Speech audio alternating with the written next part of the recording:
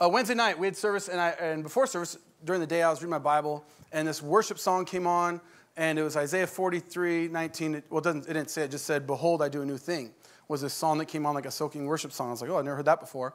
And I heard it, and then I was reading Isaiah chapter 43 as it was on, and as I was reading through, I came across Isaiah 43:19, "Behold, I do a new thing," which was pretty cool as I'm listening to the song. It wasn't an accident. It's the Lord. Amen.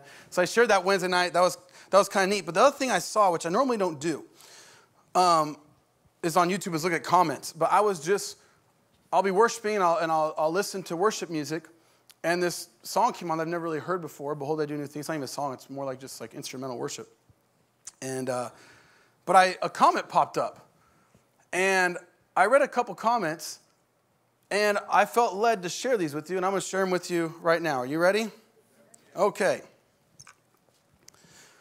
"My husband asked to see our kids for the last time." This is just a comment on the song. "Because he knew he was dying. But Jesus wrapped his love around us. He is now healed. How can I forget what Jesus has done?" Amen. Isn't that awesome? I love hearing the testimonies of Jesus and what he does in people's lives. Here's another comment that I read as this was on. "I suffered from infertility. Tried for so many years to get pregnant. I always prayed to God to please bless me with a child. I was watching a mother play with her son on TikTok one day. I cried and screamed to God, 'God, please give me a child.' That same day, something in me told me to take a pregnancy test. It came back positive. I couldn't believe it. I was in tears and in shock. I took more pregnancy tests, and they all came back positive. A week after I found out I was pregnant, I found a cross necklace a few steps away from where I worked at, and I then knew it was really God all along and never left my side. I now have an 11-month-old, healthy, beautiful baby boy. He's turning 1 in a few days. God is good." Amen. Isn't that good? We serve a God of miracles. I love hearing testimonies, and when you hear it, don't have an orphan spirit where, oh, why does God do that for them and not me? He is your Father too. He's no respecter of persons. What God has done for others, he will do for you. We meet him in faith. And Revelation chapter 19, verse 10 says a testimony of Jesus. In other words, speaking about what Jesus has done is the spirit of prophecy. In other words, when you hear a testimony of what Jesus has done, you can say, I take that word for myself. Are you with me? An example, we had a guest speaker back in September. The Lord showed him that there was someone with, I think, hip or sciatic pain over here. And the Lord told him that. And he said, there's someone over here, and it's you. And prayed for the guy. The guy was healed. But then the next week, someone came to me and said, as he said that word and prayed for them, the person next to me said, that word's in the air, that testimony, grab it. And she said, I took it, and I got completely healed. You can grab it by faith. You can grab a hold by faith of the testimony of Jesus when it's shared. And our God is a God of miracles. He is not dead, but alive. He's like no other God. Amen? He's not Buddha. He's not Muhammad. He's not dead. He conquered the grave and he's alive. Hallelujah. Jesus Christ, well, there's many ways. There's not many ways. Well, Jesus can be one way. He's a nice guy. No, a nice guy doesn't lie. And he said, I am the way. I am the truth. I am the life. No one comes to the Father but by me. It's faith in Jesus Christ. And for me to tell you anything different would be a lie. And I would be held responsible for God for allowing you to go to hell. Jesus Christ is the way. And when you have faith in Jesus and what he did on the cross, that is what brings salvation to mankind. You can't be good enough. You can't be perfect enough. You can try on your own and you'll fail miserably. But when you put faith in Jesus Christ and what he did on the cross, he didn't fail miserably. He succeeded and he won victory. And on top of it, he made a spectacle, triumphing over the devil. Hallelujah. We're on the winning team. It's like the Niners in the Super Bowl. Don't get mad at me. Hallelujah. I believe in miracles. Jesus Christ is the same yesterday, today, and forever. That's what we have written back there, because the same Jesus that was healing people is still alive today, and he still heals people today. Jesus Christ is the same yesterday, today, and forever. The gospel has not changed. People can get fancy. They can try and do different things. Generations can fall away from the Lord. They can be back with the Lord. What people think nowadays in our world is way different than 10 years ago. And they think you're crazy if you're thinking what you were 10 years ago. They're the ones that went crazy. The gospel has not changed. Jesus Christ is the same yesterday, today, and forever. Hallelujah. Praise God. I love, my dad last week went through the first miracle of the book of John. And we're doing a series on the 7 miracles in the book of John. So we're on the second miracle this week. I love miracles. You know why? Because Jesus loves people. Miracles are great and the signs are great, but they're really they're a manifestation of his love and compassion for people. Wherever Jesus Christ went, he was moved with compassion. Yes, he multiplied the bread, but not for the sake of a sign, but because he was moved with compassion. He would do great miracles, signs, and wonders because he was moved with compassion. And when you preach the word of God, he will accompany it with miracles, signs, and wonders that point to him. When I think of miracles, I can't but hardly think of Catherine Kuhlman. I believe in miracles, for I believe in God. Do you believe in miracles? Yes. By the Holy Spirit.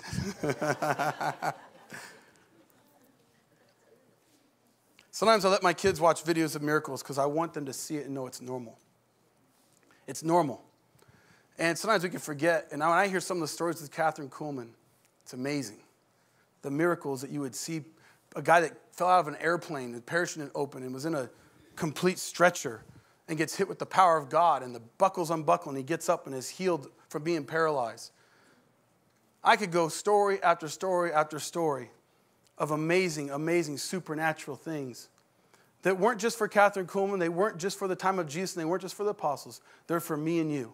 Jesus Christ is the same yesterday, today, and forever. And let me tell you something. Jesus Christ was doing miracles, but he died on the cross. Why did he die on the cross? He died on the cross, yes, for your salvation, but much more than that. He was doing miracles and healings, but he died on the cross to make the way so he could do miracles and healings through your hands.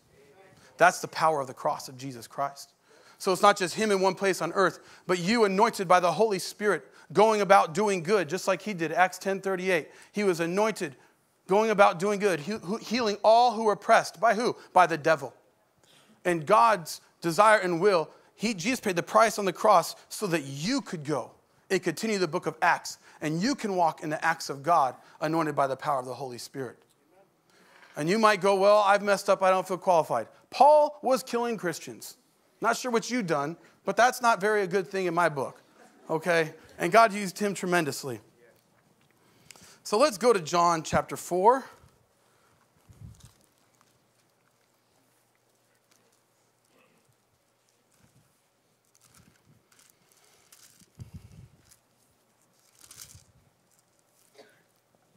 So, before Jesus comes to Cana, and the interesting thing is, if you noticed last week, when Pastor Fred was preaching, he talked about the miracle done in Cana. And that was the first one, the first sign, miracle done there. The second is in John 4, but he wasn't just in Cana only, although this one was also done in Cana. And you got to wonder, why are things happening in Cana? And in verse 43, before you read about this in 46 through 54, in verse 43 of John chapter 4, it says, now after 2 days he departed from there and went to Galilee. For Jesus himself testified that a prophet has no honor in his own country. So when he came to Galilee, the Galileans received him. So they received him, having seen all things he did in Jerusalem at the feast. So before he goes here, he actually goes to his hometown, and that's in Matthew chapter 13.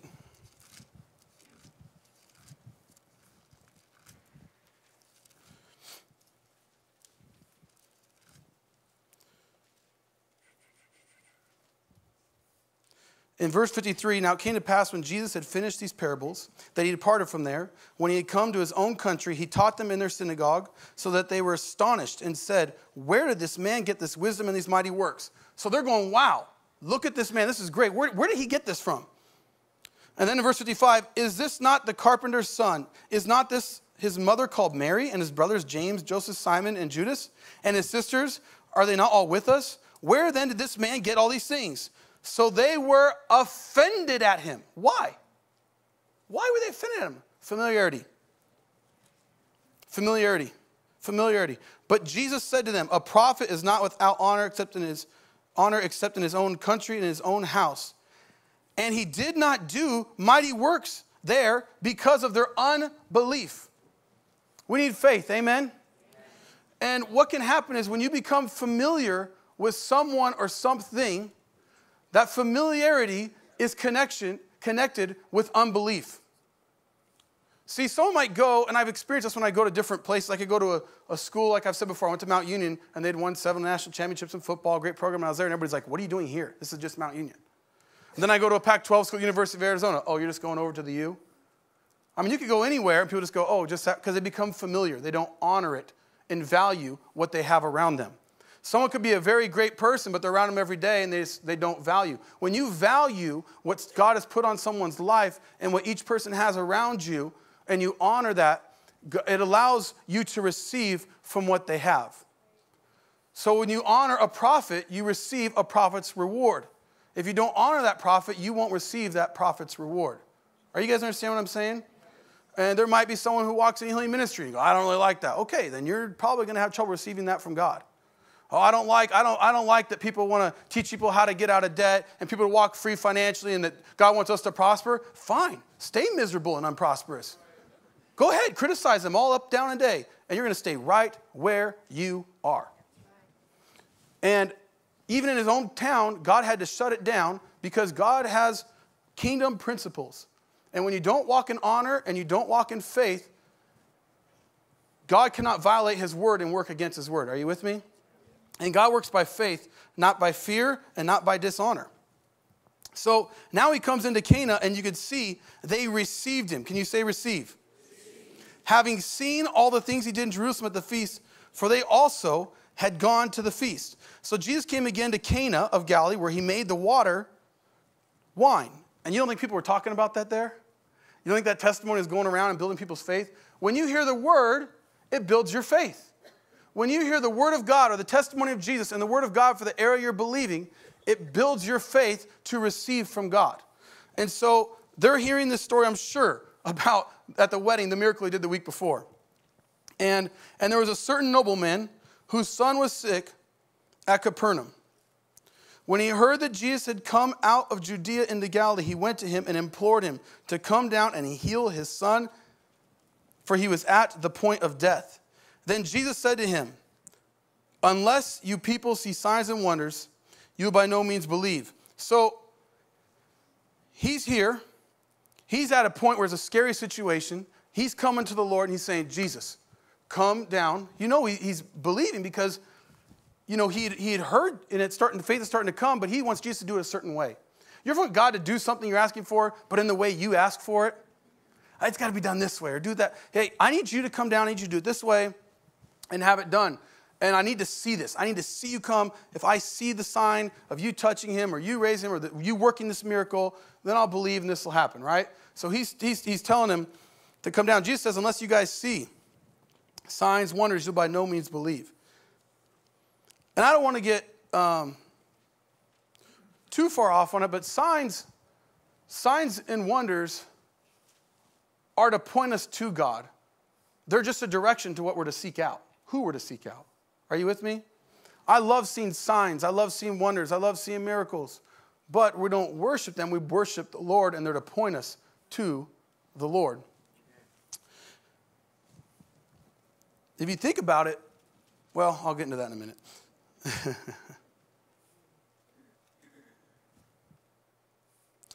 So John 4, you'll by no means believe. The nobleman said to him, sir, come down before my child dies. But Jesus did something a little different. He didn't go down. He said to him, go your way, your son lives. So Jesus spoke the word. What did he do? He spoke the word, and the man believed. Now, there's a lot of ways you can receive miracles, a lot of ways healings can be done. You can have, the presence of God when you're worshiping, and an atmosphere of the glory of God, and people are worshiping, and someone receives their miracle. God becomes more real to them, to their problem. Or as they're worshiping, God begins to touch their heart and break hardness off her. Or they start releasing what they held bitterness against someone, and they're worshiping. God touches their heart, and they let it go in the forgiveness. And then all of a sudden, an arthritis or something leaves their body. God can heal that way. You can have people get healed when you're in a meeting, and there's corporate faith. The person that got healed might go, I wasn't even believing, I didn't even know. But there was a bunch of people in there praying and believing for God to work, and you can believe for other people. You can go to a brand new believer and pray for them to be healed or experience something, and you can operate in your faith, and God will allow you while they're babies to help them walk. But then there becomes a point where we got to grow up ourselves in our own faith and walk and believe for ourselves. You can be healed by the gifts of the Spirit, the manifestations of the Holy Spirit and laying on of hands. People can get healed when you pray and you remove a spirit that's been operating in their life, like a spirit of affliction. There's a lot of different ways. Communion is a powerful way to be healed. But let me tell you something that works 24/7, and it's the Word of God. It doesn't return void. And it's important to have the Word of God in you and become more real to you than the life you live. We walk by faith, not by. The devil will try his hardest to get you into how you feel and what you see. And he'll want you to focus on it all the time. Do you see this? Do you feel this? Do you see this? Do you feel this? And he'll try and get you. But when you get him into the Word of God and in faith and in the spirit realm, you'll whoop his butt all day. And that's the realm we got to cross over and enter into where it becomes more real. How does it become more real to you? You spend time. That's a price. You spend time in the Word, you spend time in prayer, you spend time loving the Lord and spending time with Him. And as you do that, He becomes real and the Word becomes more real than the natural. And so He hears the Word. And you guys can hear the Word go forth today. You can hear the Word when you're praying and worshiping. God will speak a word to you. Or you're reading your Bible and a verse jumps off the page and He spoke to you. That happen? But look, when you're doing that, you're positioned. That doesn't happen to me. Are you positioning yourself daily in the Word for Him to speak to you? And all of a sudden a verse or God will speak something as you're worshiping. And don't ever doubt in the flesh later what God spoke to you in the Spirit. And God will speak to you and you hold on to that word. And through that word, that rhema that He spoke to you, faith comes and you begin to believe. And you believe what He said and you hold to that word. And this man heard the word of Jesus. That rhema word, he says, go your way, he's healed. And rather than having to require God to do it a certain way, he said, you gave the word, that's enough, I believe it, I'm going. And then it continues on. The nobleman said to him, sir, come down for my child dies. He said, go your way, your son lives. So the man believed what? What did he believe? The word. The man believed the word that Jesus spoke to him, and he went his way. And he was now going down. As he was now going down, his servants met him and told him, saying, your son lives. They inquired of them the hour when he got better, and they said to him, yesterday at the 7th hour, the fever left him. So the father knew it was at the same hour in which Jesus said to him, your son lives. And he himself believed, and his whole household. Who? Him and his whole household. So now not only is his son made better, but Jesus comes to sozo. That word healed you'll see in the Bible, it is made whole. Sozo in the Greek. Made whole, restored, preserved, protected, delivered. All those good things are in that word. And it's not just for you. It's for you and your whole household. Guess what? Noah found grace in the eyes of God. But guess who got to go in the boat? His whole family. Because of his faith. Hallelujah. You look at Rahab, she put the scarlet ribbon out, and whoever was in her house, her household, not just her, even though she was the one that had faith and believed, her whole household was saved. And I want you to believe not just for yourself, but you and your whole household. To give you other scriptures, I don't have time for all of them, but I'll give you some scriptures. Acts 16:31 and Acts 16:15. Acts 11:14. Noah is Genesis 6:8 and 18. And another one is Joshua 6:25. That's Rahab. And one of the ones in Acts was the jailer. But you can find those instances in the Bible and this one right here where one person begins to believe. But it's they believe and their whole household. And I want you to believe, and you can stand those scriptures. You got someone that you are believing to get saved or get back on track with God, take these scriptures and take them before the Lord and pray over them to where they become real to you. And then you begin to speak them. And you start, instead of going, oh, that's my runaway, or that's my family way out there, you start saying, that's that person that's on fire for the Lord. Well, you're lying. You're not lying. You're calling those things that be not as though they did. just like God did to Abraham, saying you're a father of many nations. You begin to speak it. You begin to pray, intercede for them, believe for them. You don't criticize. We don't attack. We need to start praying for people. You know, if we're not praying for the person we're speaking against, we're in sin. We've got to stop speaking against and start praying and believing for them. Amen? And communion is a powerful way to be healed as well. And we're gonna take communion shortly. And I want to talk about that in just a minute. But when it says at the very end, the last verse, it says, this again is the second sign Jesus did when he had come out of Judea into Galilee. The second sign, or the King James Version says miracle. And like I said, signs and miracles point us to the Lord. I love them, but you know what's greater even than the signs and miracles is the Lord's heart. Because signs, wonders, and miracles, a sign does what? A person's sign is to point you to something. And the signs point to Jesus. And he's a person of compassion, love, and mercy. The Israelites knew the acts of God, and they saw the great signs, and then they would go and commit adultery and idolatry against God, worshiping a golden calf, saying, this is the God that delivered us. How can you do that? How can you do that? An adulterous generation just seeks after signs. But Moses knew his ways. Because you can even see God's great acts, but not know him. It's important that we know his heart. And as you know his heart, and you know his love and compassion, and you begin to live the life of God for you, walking, anointed by the Spirit of God, in love, a life moved with compassion, God will direct you to the right place at the right time, and he'll supernaturally empower you and give you the grace to do what you need to do as you move with compassion. Now, like I said, we're going to take communion today. Miracles happen during communion. Did you know that? We have testimonies of miracles happening in communion. I believe in miracles, for I believe in God. You know, early this morning, the Lord was speaking to me about the blood of Jesus and about communion and taking communion, and to share some things. I'm wondering, why is he doing this? And I was like, oh yeah, communion's today. He's reminding me and leading me to do this. You know, I heard someone recently talking about how Catholics believe that the bread is his actual body and the wine or the juice is the actual blood of Jesus. And he was taking communion with some Catholics. And he said, they might believe that and I might not. Didn't matter. Jesus was in the room we were taking communion. And he felt the presence of God in there 20 minutes on his knees with the nun as they're both weeping, feeling the presence of the Lord, communing with Jesus. Another time, he had been with a nun, and she was preparing the communion elements, and he was on his knees, and he felt a robe, an actual physical robe, and a leg, and opened his eyes up, freaked out, thinking the nun was in front of him, and she was over preparing the elements. And he went back to worshiping, and he was actually felt the Lord. And I've had some supernatural, experience like that where I've felt a hand or different things at different times. But when you take communion, it's powerful. And it's important that we understand, because if you don't, you can just walk right over it. And I've heard that Catholics have had a lot of people healed different times as you honor it, and we do too. Because when you honor communion and what Jesus did, whenever you remember the power or the moment that happened, you re-release the power of that moment. You know, someone could tell you a sad story or release something sad. If I tell you a testimony of what Jesus did or someone experiencing victory, it releases victory in the room. You re-release that power. When you do communion, you're communing with the Lord, but you're also re-releasing the power of the cross in every area that he won through the blood of Jesus Christ. And you can apply the blood to your life.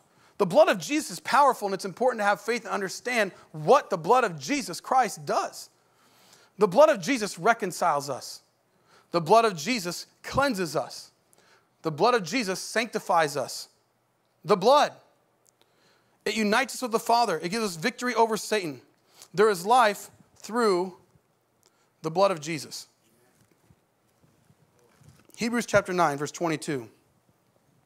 Then, likewise, he sprinkled with the blood both the tabernacle and all the vessels of ministry, and according to the law, almost all things are purified or sanctified with blood. And without shedding of blood, there's no remission or deleting of sins. And that word remission in the Greek Aphesis. It signifies a release of bondage and imprisonment. Forgiveness, it's a complete release. It's removed. You're forgiven, but it's deleted, it's erased, and also you're free from bondage through the blood of Jesus Christ. When we have faith in the power of the blood and what it does for us. 1 Peter chapter 1, verse 18 through 19. Knowing that you were not redeemed with corruptible things or things that perish, like silver or gold, from your aimless conduct received by tradition from your fathers, but with the precious blood of Christ, as of a lamb without blemish and without spot. You were bought back not by gold or silver, but by the precious blood of the Lamb of Jesus Christ. He paid the price. And you don't have to deal with condemnation and guilt. You can tell it to go because of the blood of Jesus. He poured it out. And it pleased the Father for him to do that. In fact, in the book of Isaiah, it talks about that, how it pleased the Father. Why? Because he loves you. We don't understand how much he loves us. When Jesus died on the cross, when he poured out his blood for your forgiveness, Isaiah 53, verse 10, it says, yet it pleased the Lord to bruise him. He has put him to grief when you make his soul an offering for sin. When Jesus went through all of that, and you can read about it in Isaiah 53, it pleased the Lord to do that for you. Isn't that amazing? He loves us. Hebrews chapter 13. I'm just giving you guys some scriptures for the blood and the word of God to build your faith. Because the blood opened the grave. The blood of Jesus is powerful. Hebrews chapter 13, verse 20. Now may the God of peace who brought up our Lord Jesus from the dead, that great shepherd of the sheep, through the blood of the everlasting covenant, make you complete in every good work to do his will, working in you what is well-pleasing in his sight, through Jesus Christ. To him be the glory forever and ever. Amen. It's through the blood of the everlasting covenant, and we have a covenant through the blood of Jesus. Hebrews 9, verse 12. I'm going through, this will be, I think, the last scripture. I just want to give you these to build your faith in the blood of Jesus. But Christ came as high priest of the good things to come, with the greater and more perfect tabernacle, not made with hands, that is not of this creation. Hebrews 9, verse 12, right now. Not with the blood of goats and calves, but with his own blood, he entered the most holy place once for all, having obtained eternal redemption. For if the blood of bulls and goats and the ashes of a heifer, sprinkling the unclean sanctifies the purifying of the flesh, how much more shall the blood of Christ, who through the eternal Spirit offered himself without spot to God, cleanse your conscience from dead works to serve the living God. The blood of Jesus cleanses your life from dead works, from the old life. It cleanses your conscience to serve Jesus through the blood of Jesus. I don't know about you, but I've messed up, so that makes me excited. I think maybe you guys are all good here. I don't know. The blood of sprinkling. See, the life is in the blood. The life is in the blood. And where is that breath of life when God breathes a breath of life? It goes into your blood. Where is air? Where's the oxygen carried? In your blood. The life is in the blood. And through the blood of Jesus, as he died on the cross and poured out that blood, he did that for you and for me. And it removes sin from us. The blood of Jesus speaks better things than Abel. Think about this. God said when Abel was killed because his brother murdered him, right? And he said, the blood of your brother cries out to me. It's speaking to me. It's talking. And where it comes a punishment and it's speaking accusation, the blood of Jesus comes and it's not speaking accusation. It's coming and speaking righteousness. It's coming and speaking mercy. The blood of Jesus poured out. It's on the mercy seat saying they're righteous, they're forgiven, they're redeemed. So every accusation the devil tries to bring against you, the blood of Jesus is talking. It is speaking better things than Abel. It is speaking that you are righteous. You are made right because of your faith in Jesus Christ. It is speaking saying, no. You can't bring that accusation, devil, because I forgave them for that. I poured it out on the cross out of my love and out of my mercy. I poured the blood of Jesus, and now it is speaking life. It is speaking righteousness to the people of God who believe. It's the righteousness of faith, and it's faith in what Jesus Christ did on the cross. Amen. Hallelujah. The blood of Jesus on the mercy seat, speaking. Don't let those thoughts from the devil try and come at you. How could you? You this, you that. No. You get the word of God in you and you start speaking the word of God. Understand that you are made righteous because of the blood of Jesus Christ and what he did for you. It's a good old-fashioned gospel. Well, this person's dealing with this, and we need the 50 pills and a counselor and this and that. The gospel of Jesus Christ still works. And it's better than some government aid. You got heaven's aid. Jesus paid it for free for you. It was a high cost, but it was paid. You just receive it by faith. Praise God. Jesus is the way. He is the answer to every problem in our society. You can debate all day. You can go on the news all day. You can listen to the news all day. The answer is in the good news of Jesus Christ. If you came frustrated, if you came down, if you came feeling discouraged, there's one answer, and it's in Jesus Christ. And as you put your faith in him and your trust in him and your life you give and you surrender, you say, no longer for me, but for you, you will see God do great and mighty things in your life. See, what do you want in life? What is this thing you want so bad? What good is it? What's greater than being close to God? What good is it if you have even though the pastor, you have the greatest ministry in the world. But if I'm not walking close with him as I want to be a friend. I don't want to just be a servant. I don't just want to be someone saved. I want to be a friend to him. I want to know him. He's the one I'm going to be with forever. And I got one shot on earth here. We want to be people who move with compassion, walking hand in hand and step in step with the Lord Jesus. And you can apply the blood of Jesus to your life because there's power in the blood. Man, I'm telling you, those good old songs. There is power. Power. There's power in the blood of Jesus. 5 areas that I want to say real quick, briefly, the blood covers. It covers yourself. It covers your family. It covers your possessions. It covers the work of his hands, your business. It covers substance increase, in other words, influence, and even your relationships. You can apply the blood of Jesus. I remember my grandma, my mom's mom was here a few years ago, and she was flying on the airplane. She said, oh, every time I get on the airplane, I cover it with the blood of Jesus. Those people don't know they're blessed to be on the plane with me because it's going to be okay because I'm on that plane. She said, I apply the blood of Jesus to that plane.